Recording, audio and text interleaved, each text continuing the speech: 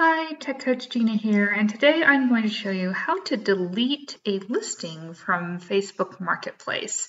So I'm going to go right here to Marketplace, and I'm going to go to my listings. So I'll just go to Selling. And you can go to the Seller Dashboard if you want. And in this case, I have a listing here that I ended up donating. Sometimes it's better just to donate it to Goodwill.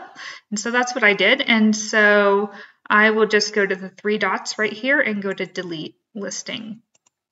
Go to Delete, and then you can mark what happened if you want to, and then go to Next.